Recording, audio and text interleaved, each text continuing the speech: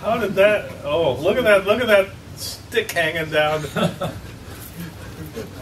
Okay, now I was interested in logs. You know, logs are kind of important in the history of computing, starting back in the early 17th century when astronomers started to realize that the Earth is not the center of the universe, and they wanted to do trig and other calculations to find out where things were. They needed a better way of calculating than just the abacus, and as a result, Briggs and Napier developed log tables, which were pretty much the standard computing instrument right up until the time we got our calculators in the second half of the 20th century. So this it doesn't advance. Oh! What? Don't push the red button. Push the one on the side. What happened? Don't push the red button. This laser is Countdown has started. Oh, this is a laser. No. I thought this was to advance the. Yeah, that also. No, On the side. On the side. It does both, Richard. It does both. Yeah, but he has to. On the side. On the side. Did you plug the control into your Oh, there we go. Yeah. Now this is a log table. Now when I was in the 10th grade, that would be like the early 1950s. This is what we were given by our math teacher, and we were taught how to use it. So I asked the math teacher, how is this table calculated? And she said, well, your table is it's only a 4-place table, and it's condensed from a much larger table that was computed by the government.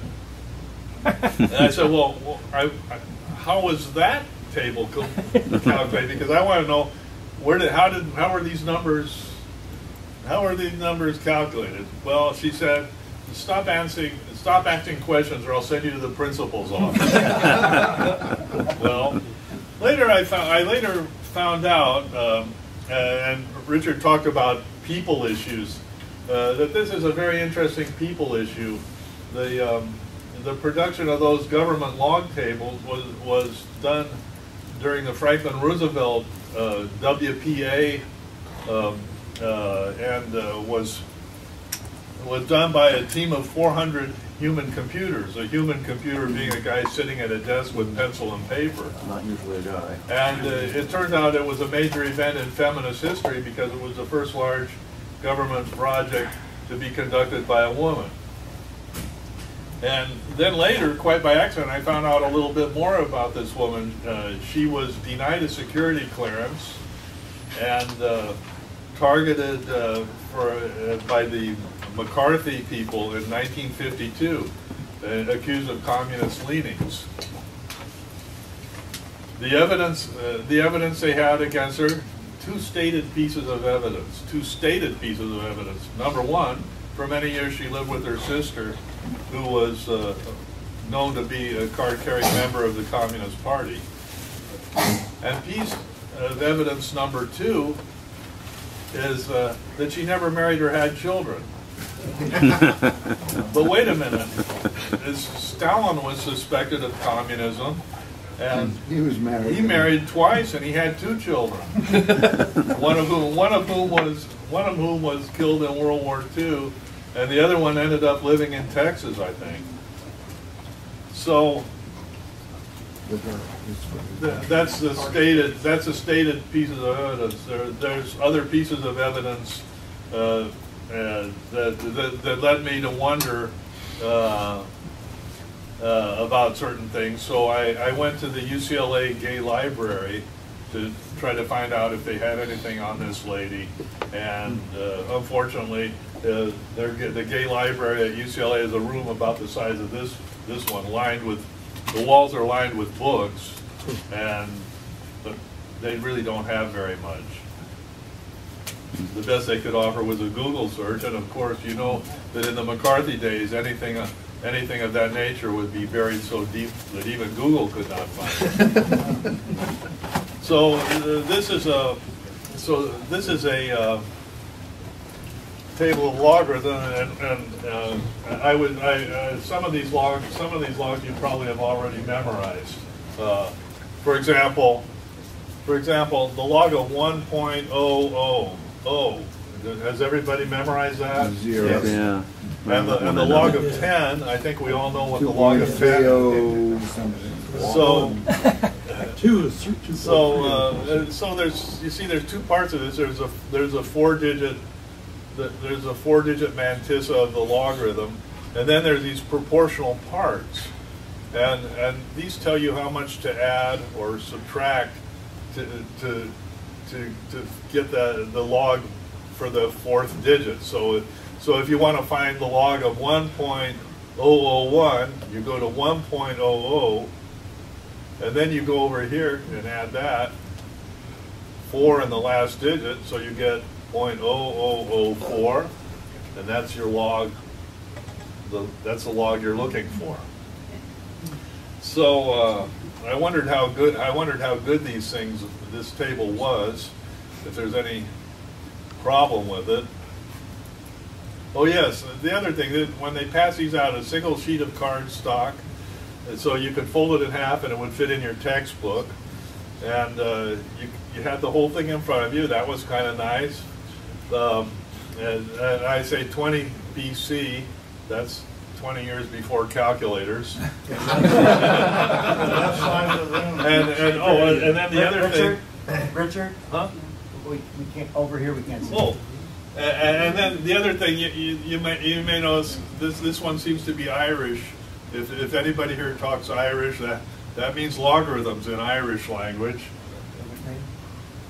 And we were not taught about some of the errors in the table. Oh, errors in the table? What? How could that be?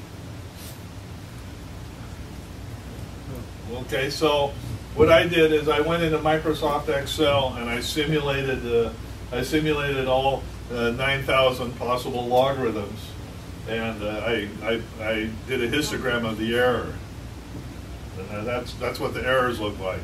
So you see the errors go roughly from -1 in the last digit to +1, and you notice this peak that.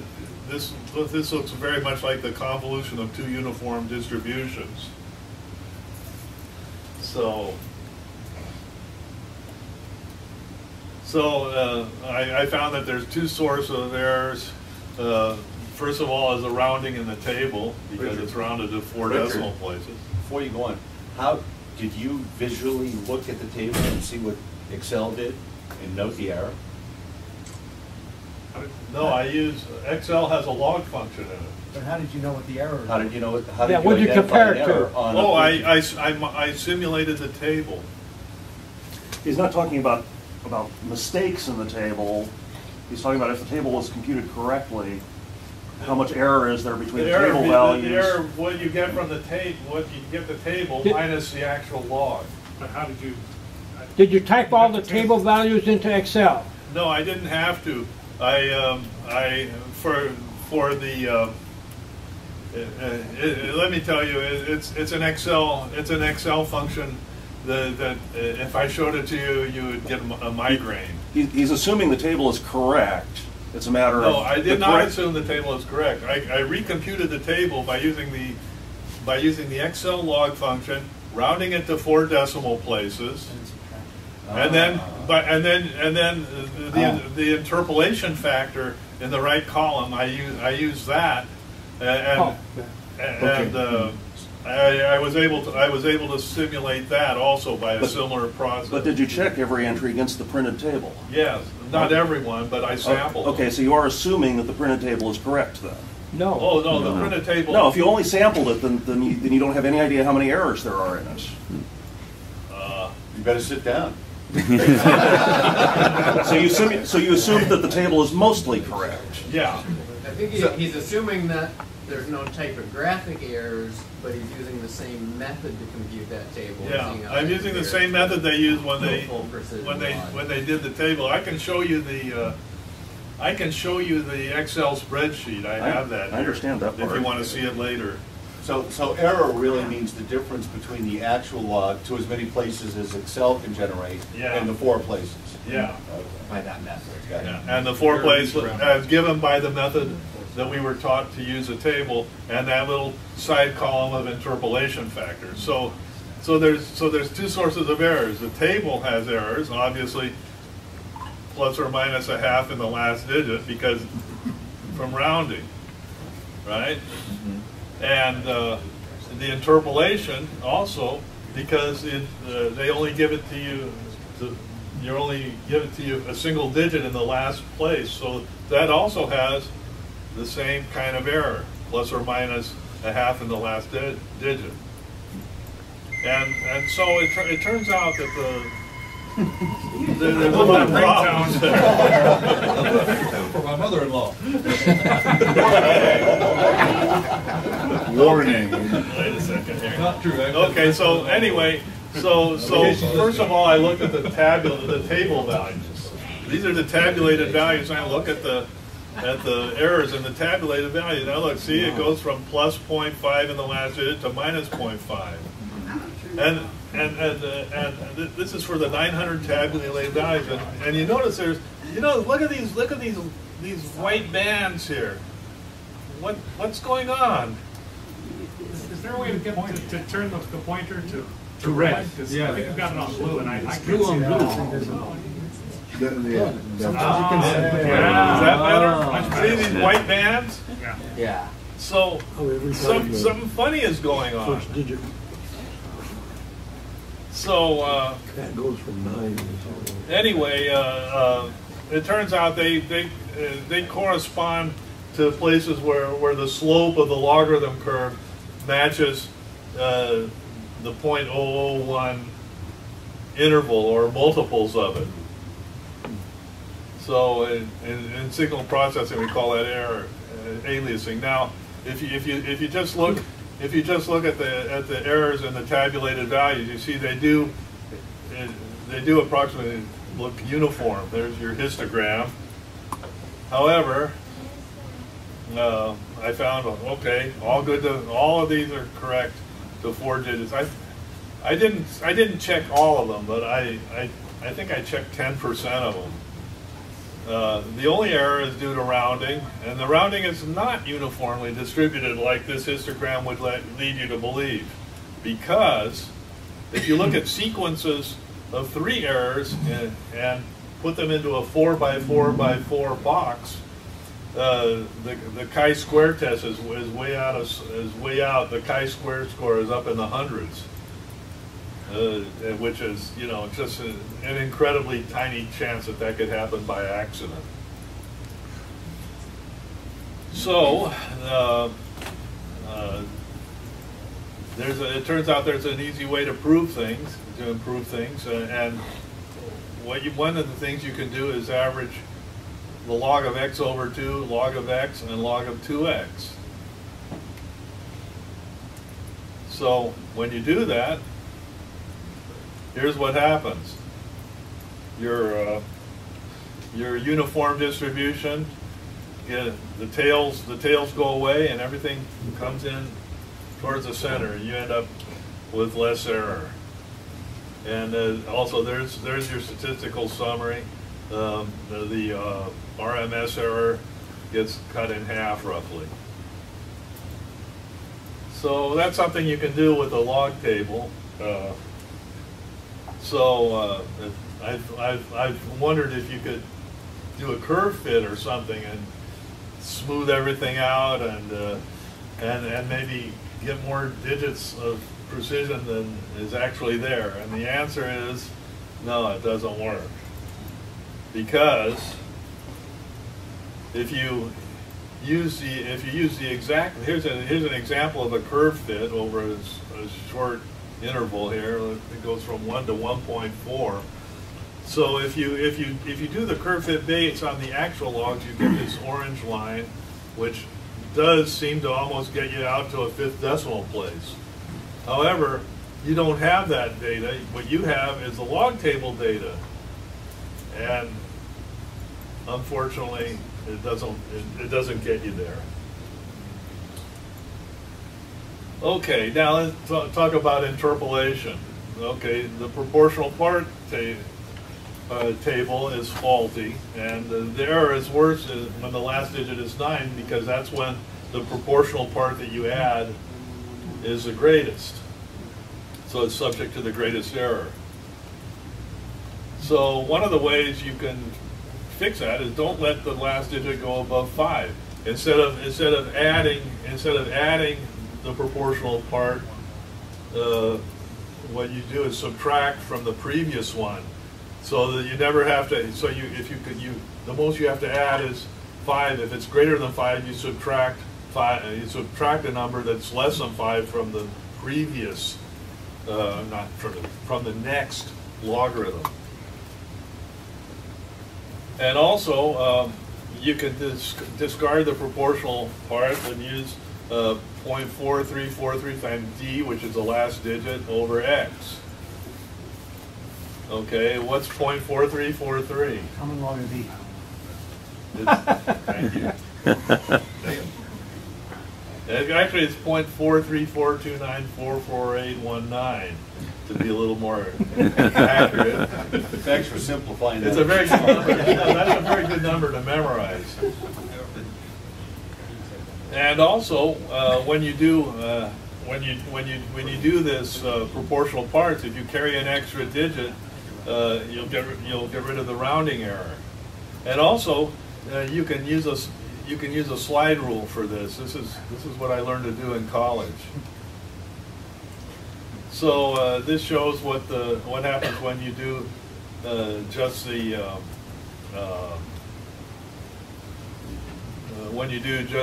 the limiting the proportional part to 5 plus or minus 5, and you can see you get some improvement there.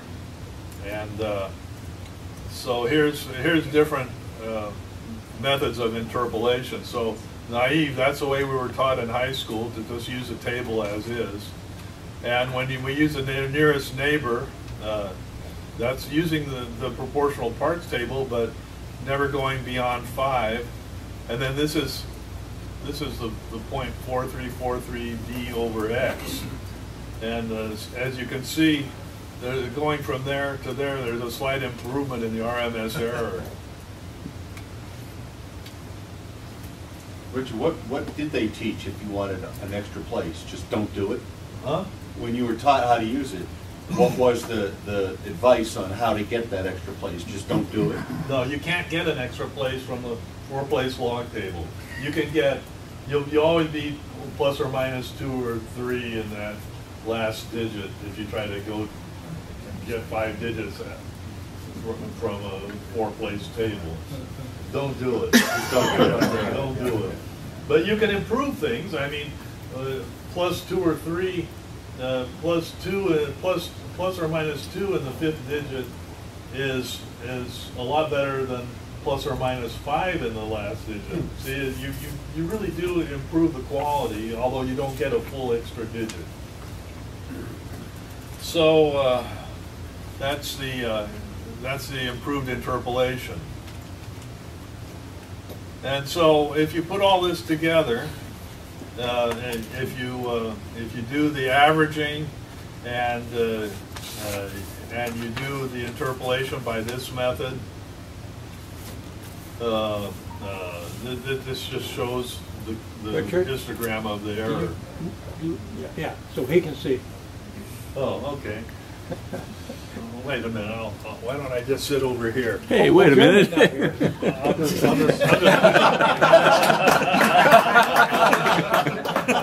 better.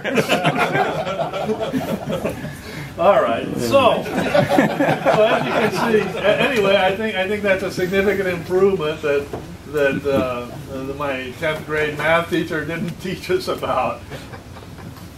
Now, of course, because you still have some spread from the 4-place table, and even with averaging of 3, this is the best you can do. But you can still see that you've knocked out the tails of this curve, and you're doing much better. Okay, so here's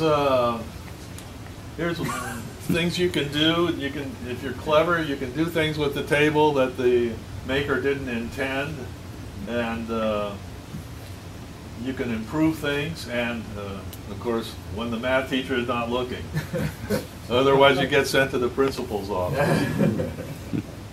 Now, this is going a little bit beyond, but I'm sure we're all familiar with AMS 55.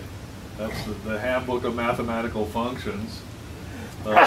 He had Abramovich recommends Lagrange interpolation for everything, and that's okay too.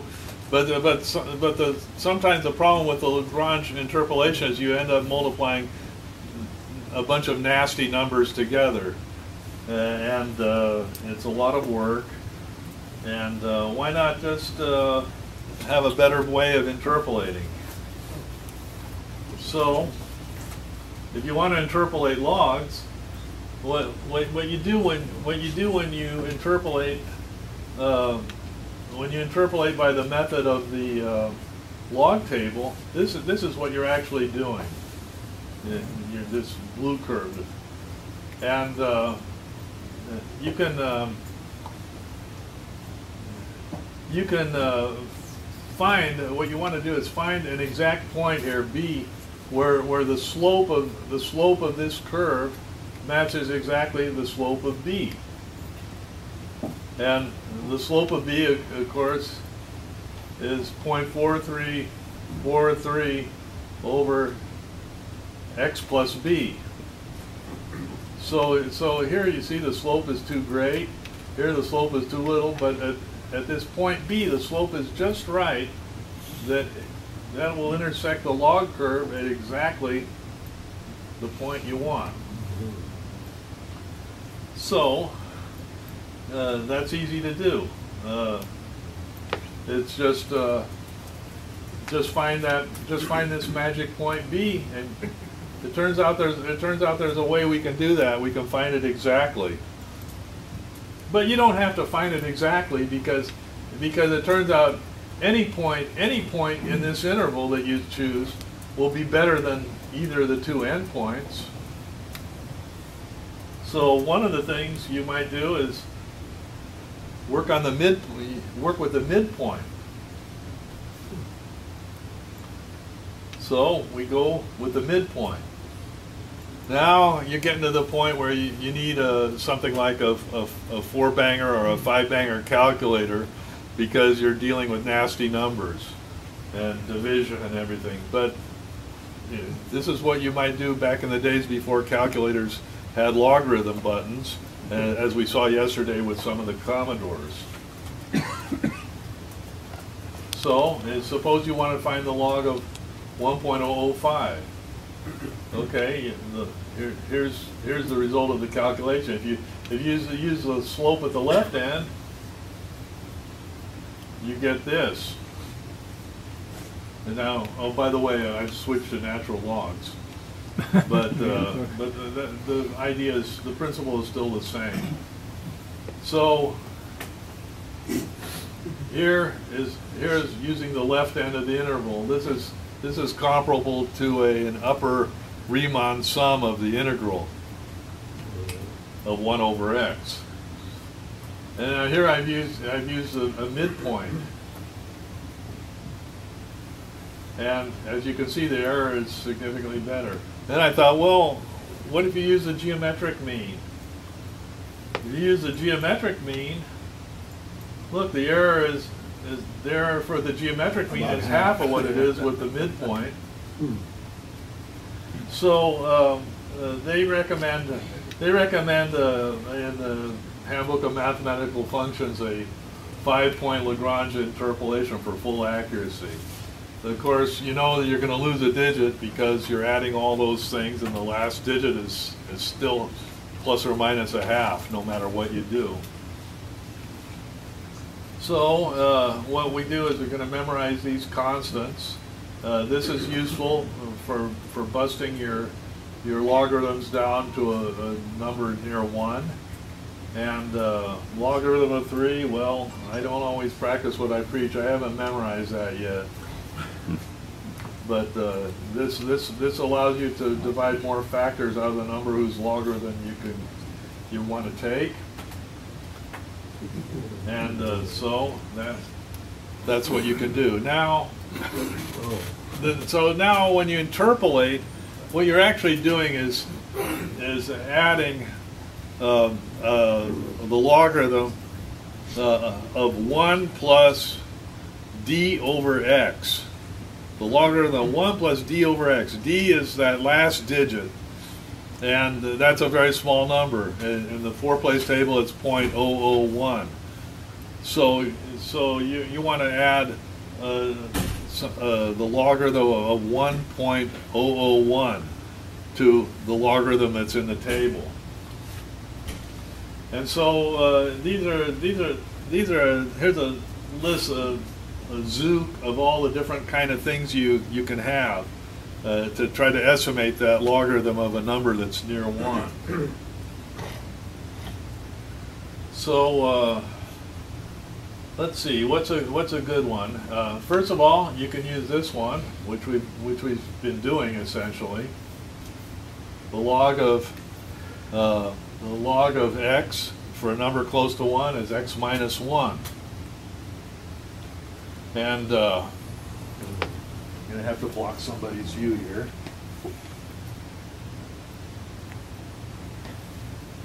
Where's my HP prime? There it is. So, tell you this HP prime thing has been one of my favorite tools for doing this project. So this shows what the error looks like when you use 1 over x for your approximation. And as you can see down here, for when x is close to 1, it looks pretty good. Looks pretty good. Yeah. But when you get out there a ways, unfortunately, let's see here. It sort of looks lopsided parabola. Okay, so like x is, let's try x somewhere around 0.1. That's close to 0.1. As you can see, you're already off in the 3rd decimal place. It's not that great. So let's see what we can do to improve things. Now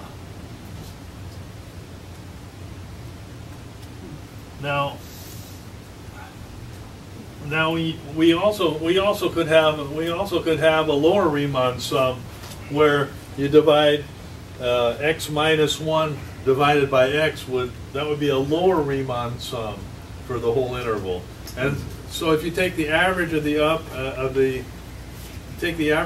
upper and the lower Riemann sum, you get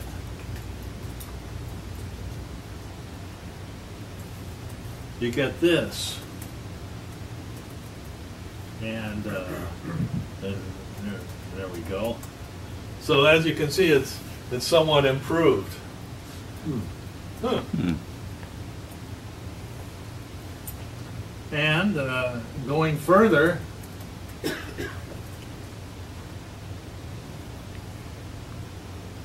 see where. Why? There it is. Look. Okay. We're going back.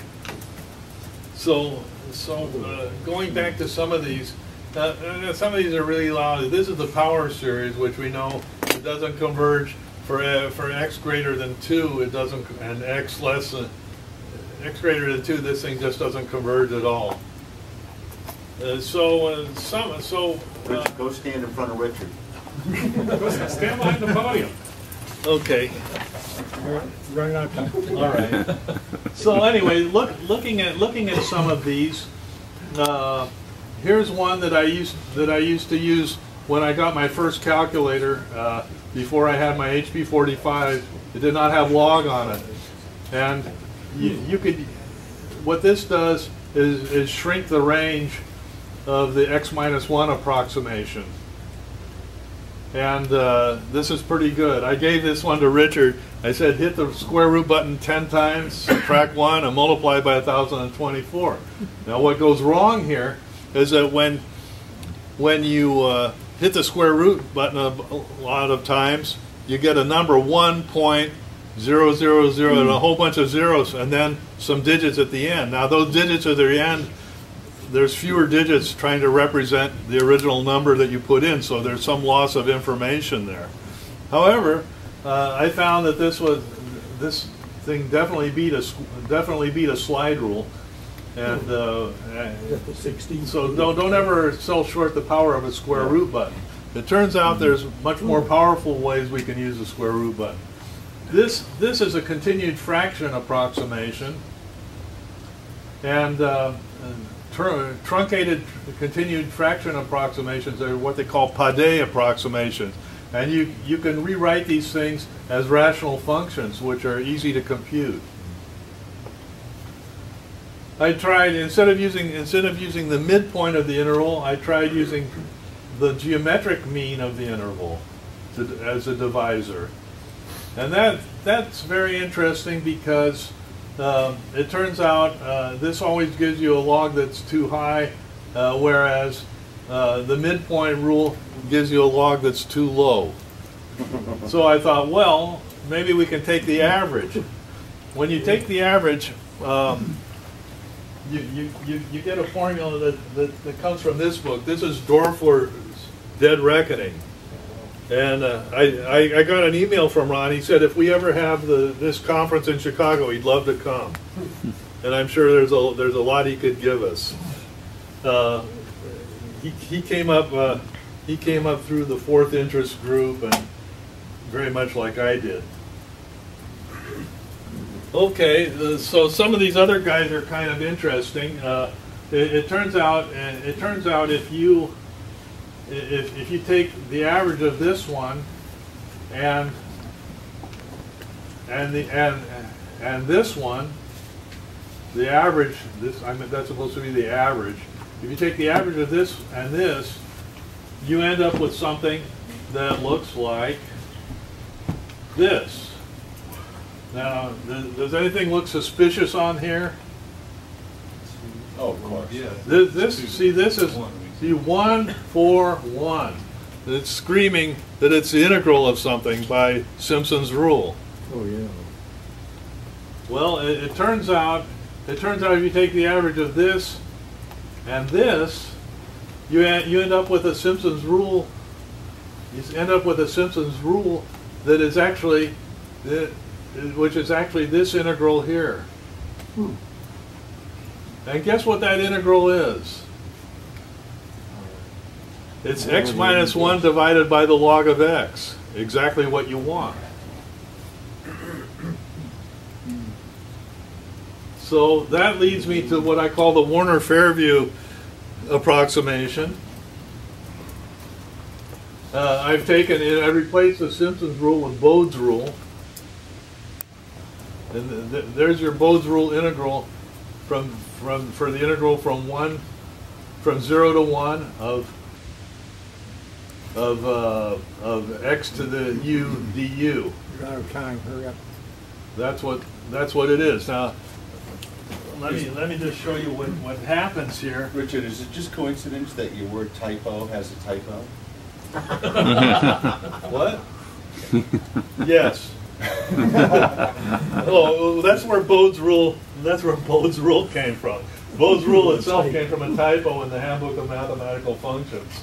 But your word typo has a typo. Was that a test for us? Yes. Okay. All right. So anyway, here's what some of the errors look like, and as you can see, like if you want the log of 10, Dörfler's, which is a Simpson's rule version of the integral, it sort of still works, but look how much better the new formula works, and you only have to take the square root 2 times. With Dörfler, you have to take the square root once. Here, you take the square root 2 times, and it turns out any power of 2 order, you know, any, how can I say this? Any power of 2 order of the integral, you know, where the number of intervals is a power of 2, you can go up. So you can go up to the next Newton codes and probably get something that's, you know, good to the last decimal place. Not that you would ever need to. So that's about it. I'm. Oh, one other thing. I said there's a method of calculating the exact point that you need to take 1 over x to get the exact integral, and it turns out that's found by something called Borchart's algorithm. It's very similar to the Gauss arithmetic geometric mean, and Dörfler, in fact, used only the first 2 terms, which are identical to the Gauss AGM, but he got that Simpson's rule integral anyway. Oh, and then finally, this is my last slide. This is my program. This will give you logarithms to 33 decimal places on the WP34. So that's it. Thank you, Richard.